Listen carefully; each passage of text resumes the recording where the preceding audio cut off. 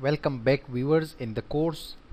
So now without wasting time, let's start learning SEO from absolutely scratch, because this is a complete and straightforward course, and I will take you now to the process of SEO.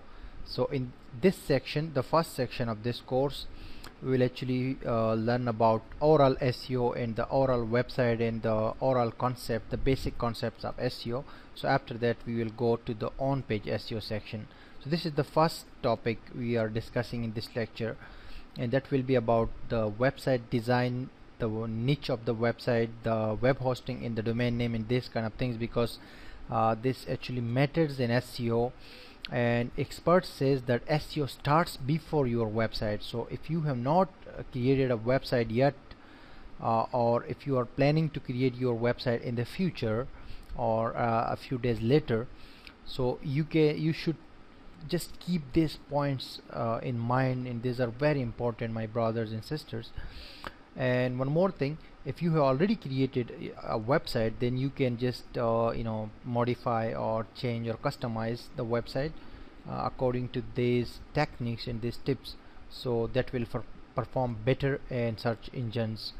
So let's talk about the topic that we have. So things to note before starting a website.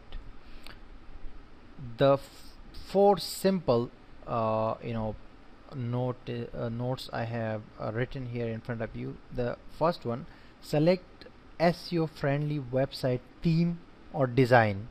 This is very important, and the 2015 SEO, I mean the current SEO circumstances. Number two, select website niche.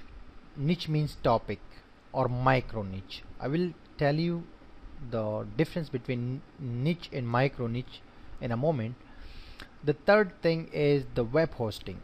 Select a 99.99%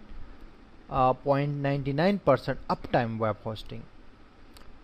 And the fourth thing is select a keyword based or branding domain name. So these 4 points you should keep in mind before creating your website, or if you have created, then some of these tips you can implement on your existing websites as well. What I mean by the first example or the first point, that's mean the website theme or website design really matters nowadays in SEO. So you should select a very good SEO friendly website theme. And SEO friendly means what kind of template or theme? That's mean the template which has a really good structure for content. I mean for links, for content, for images, and a really good structure, which I will just show you some real examples. So that is called SEO friendly website theme or design. And nowadays it should also be responsive. Responsive means it should be automatically adjusted in different devices such as mobile devices, tablets, and desktops, and different screens. And the next thing is the website niche and topic. This is also really matters and important in SEO. So your website topic should be a clear topic about something, about any thing. It can be on anything, but it should be clearly written on your website. So the niche means topic, so you can select a niche or micro niche. Micro niche, a topic inside topic. So I will also show you an example, a real example. And the web hosting also matters nowadays in SEO, because if your website goes down for more time, then it can affect your SEO ranking as well. So select a web hosting which is 99.99 up and which has a very good reputation. I mean the web hosting company. These all things are really important, man. And if you are planning to create your website in future or a few days later, then you can select a keyword based or branding domain name. Do not select any other domain name, because later on when you get some success, then you cannot change your domain name easily, because that will create some problems for you. So just carefully select your domain name.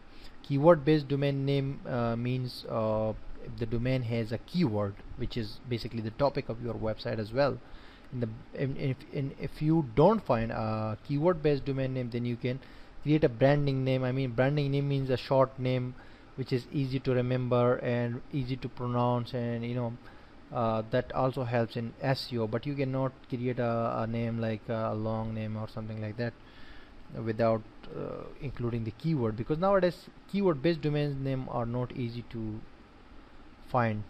So anyways, now let's come to practical. So this is Google. Now the first thing I told you about the website design. So the bad example of the bad design example is something like this one. This is a website template. So this is not SEO friendly, and this is not a good design in terms of SEO. And Google and other search engines really encourage you to just have a really nice and simple and user-friendly design, because you have to always think first about your users, your customers, your visitors, and then the SEO and search engines. So there is no user friendly design, this one I'm talking about, and this is also not SEO friendly, neither user friendly nor SEO friendly. Why? You can ask me the reason.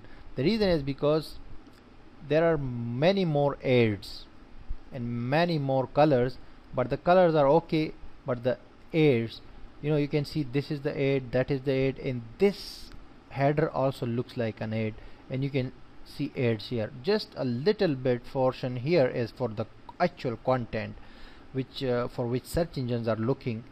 So this the ads have just dominated the whole page, and this is the one example of a bad design. So you should not be having a design like this. The next example of a bad domain name is this one. You can see the website with a lot of messy colors and a lot of different links, and the worst design example this one can be.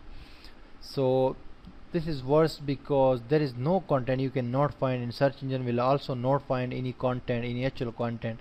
All are just text and colors, and users when comes to visit this site, they just get bored or just get bubbled because the colors are not okay. So now you might be thinking that what can be the example of a good design, a better website design. So I can show you my website, and I am confident that my website design is a good and better website design. This is on WordPress, and WordPress is a very SEO friendly platform, CMS, and I will also recommend you to use WordPress for getting better results from search engines. So this design, why I am saying that this is a good example of design, because when a user comes to visit this website for the first time, they just cannot get bored. They can see everything are transparent. They can see that this is they can easily see and clearly find that this is the content area, this one, and this is the sidebar, and these are the links which are going to some other pages and some other content, and there is another menu for some official links. So this is, I mean, a very good example of design, clean template. And if I just make it like small, so it is automatically adjusted. You can see here, that's mean it is mobile friendly as well, responsive. So all the things which are needed for a good design it has. Now the next thing I was telling you about the topic in the niche. So basically, if I search a keyword, for example, cricket news, this is a keyword I just wrote in Google. So here you can find many websites on this keyword. So I can just tell you about the niche and the micro niche in this example. We got the first result, the first website in the result is espncricinfo.com. Let's open it. The next is also this ESPN. This one is also, this is another website, CrickBuzz, and the next is BBC. The next is Amari Web, ICC Cricket. This is also about cricket, but official website of ICC, and the next one, and the next one as well. So we got around 10 results, and we just opened some 5 websites. So we come to the first website, which is ESPN Cricket Info. This is all in all about cricket, the very popular and the big website for cricket. So this is actually, you can say, a niche website as well as micro niche, so there is no doubt in this. Now the next one, this is crickboost.com, which is also all about cricket. You can see the content and everything, that's fine, nice looking. So this is also a micro niche website, but you can say this is a niche website and this is also a niche website. A micro niche website in this case will be about a cricket player, about a cricket instrument, or about something which is very very specific inside a topic. So this is niche website, this is also niche website, not micro niche. Micro niche website will be about Tendulkar or Ricky Ponting or any cricket player or any specific thing. So the next website, this one, bbc.com, which has also a specific section for cricket, but this, you cannot call this website a niche website and you cannot call this as micro niche. This is actually a multi-topic or multi-niche website, because this is news website. It has cricket, it has weather, it has sport, it has news, shop, TV, radios, everything in the single website. That's mean it is a multi-niche or multi-topic website. So you cannot count this in niche or micro niche. Now the next one is hamariweb.com, which you can see also has all the topics like videos, images, mobile, classifieds, ads, Islam, and articles, poetry, and every single thing they have put it here. So this is also multi-topic website. This is also multi-topic, yahoo.com, and this is also multi-topic because this is also a news website. So basically I was telling you that if something like the Ricky Ponting or a player or an instrument or a specific field inside cricket, if someone has created a website on that will be micro niche, but this website is niche website. So what is the point for you here? The point for you here is, always, if you can, always select a micro niche, because that will be specific, and Google actually loves micro niche websites, and the micro niche websites actually get ranking very easily and very quickly. So if you are comfortable with micro niche, then create websites on micro niche, and if not, then you can create on niches as well, but do not create website on multiple topics or multiple niches, because that will not be easy for you to rank. You can rank that as well, but that will take some time, because if you see, this is multiple topic website, but this is bbc.com, British Broadcasting Corporation, which is a very big company. They have big teams for SEO. And this is Yahoo. These are big companies. They have created multi-topics, but these are big companies, so you cannot just push them back. Anyways, now the third point was about web hosting. So a website, I will just tell you that you can take web hosting from bluehost.com or hostgator.com, or just search for best companies, like best web hosting companies. You will find a lot of lists. So a best company which has 99.99% uptime means when your website is running all the time, day and night, 7 days a week, and 12 months a year. So that's mean your website will always be live. Sometimes they go to maintenance, the web hosting companies, so at that time your website also goes down. So the little maintenance is there, that will be better for SEO in your site. Now, in the last thing, which was about domain names, basically the branding domain names. So if I go to a website, host of UK domain registration. So I go to a website for domain registration. Now I want to register a domain name. For example, I want to create a website, because this is a complete SEO course, so you will be learning each and everything from absolutely starting. So basically, I want to search for a domain name. I want to create a website on fashion, for example. So I will simply say, oh, fashion, I mean something like fashionvilla.com or fashion, fashion venue, fashionvenue.com. Just a name, because I want to create a website on fashion. So sorry, fashion, I got okay, fashion venue. I want to create a website on fashion, and I want to include the fashion inside the domain name, so that is very better for SEO. We all know that. I will now click check availability. Here I clicked, and let me see, it's saying that domain already taken. Now fashionvenue.net is available, fashionvenue.org is available, fashionvenue.info information. These are different domain name extensions or different TLDs. So I can actually select any other. So here I have a tip for you. If .com is not available, you can take .net. There is no effect on SEO for this. You can take .org as well, but note this co and biz etc, because that will not be relevant. Anyways, if this name is not available in .com and I still want to have a .com, so I can add a dash here, but only one dash you can add, because if you added one more dash, then that domain will not be appropriate for you and for especially for users. So one dash I can add here, but if I don't find any domain name here like this one, so I can actually create my own brand name, like I tech, I teach, like online